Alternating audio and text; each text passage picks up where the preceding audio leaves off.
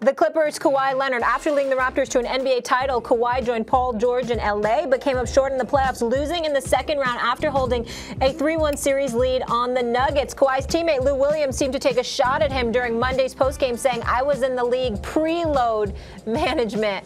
Stephen A., is Kawhi or PG-13 actually the better leader for the Clips? To answer the question directly, Kawhi or PG, I would say PG. Because by default, not that PG is this vocal leader, this rah-rah guy, but it's because everything that I've heard about Kawhi Leonard, here's what I hear about him. He is elite, which we all know. Both ends of the floor. He is a superstar player, but he is one of the most indifferent leaders you will ever see in your life. He is not a guy that is going to galvanize and inspire.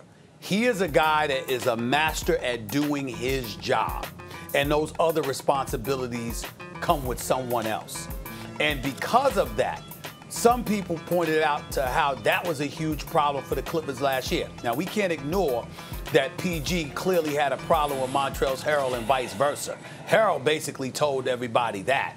But in the end, when I look at PG, because of all the sacrifices that were made by the Clippers in order to get him, and all the talk that he's been doing about how he's going to get in everybody's you-know-what, he's got his old trainer back, et cetera, he's the one guy that could influence Kawhi for Kawhi to influence others. If anybody could pull it off, it has to be PG because of what Kawhi went through or what Kawhi insisted upon in order for the Clippers to ultimately get PG.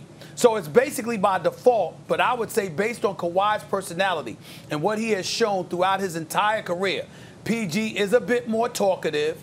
He is a bit more loquacious. He does seem more willing to communicate and talk with folks. And I think that lends itself towards leadership in a lot of ways in the NBA. So I would say PG over Kawhi in that regard. But he obviously has to perform on the court in order for people to want to listen to him.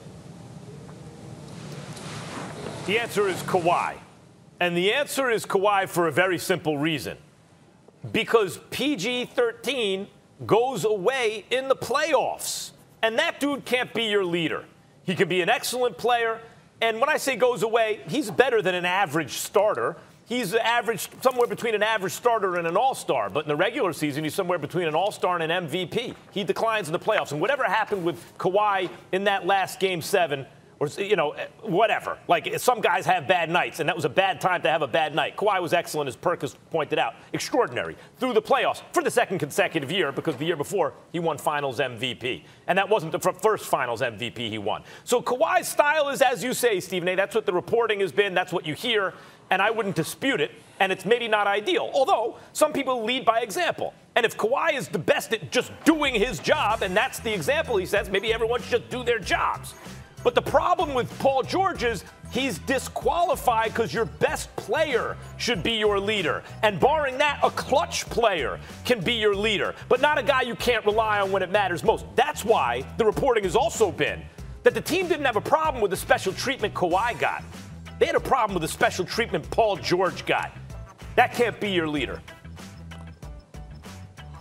Max, you are so wrong right now. You are so wrong in so many areas by saying that your best player has to be your leader, and that is not true. When you look at the Miami Heat, do you know who's the leader for the Miami Heat, Max?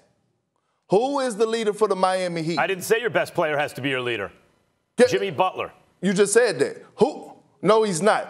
Udonis Haslem is the leader for the Miami Heat. So with that being said, a lot of guys can't gravitate to guys coming up just to show up to work. Your leader does everything else off the court also. And to me, it's a no-brainer to answer the question.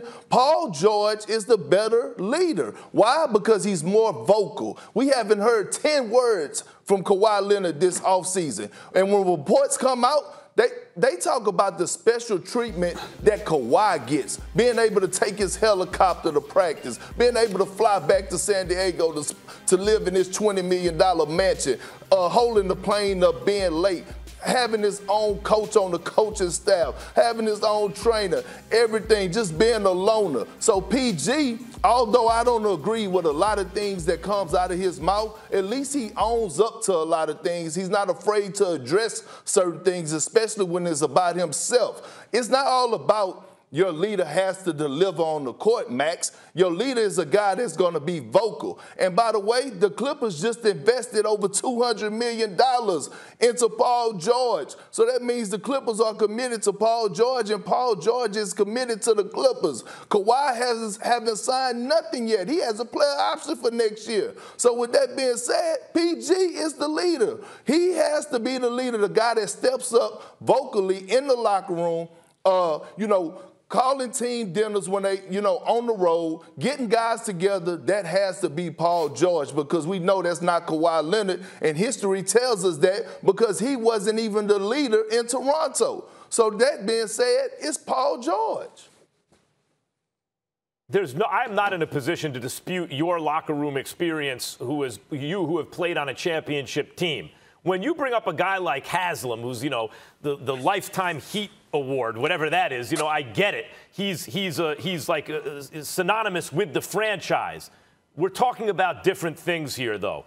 Haslam, if you want to call Haslam the leader instead of the heart and soul or a culture setter or whatever, there is leadership in that. But when I think of the Heat, I don't think of Haslam. I don't think the Heat are going to go as far as Haslam leads them. I think of Jimmy Butler. And sure, Kawhi should be more vocal ideally. That's not his style.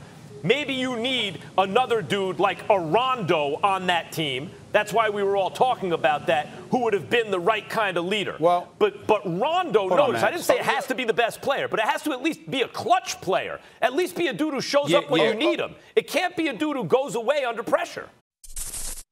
Thanks for watching ESPN on YouTube. For live streaming, sports, and premium content, subscribe to ESPN+.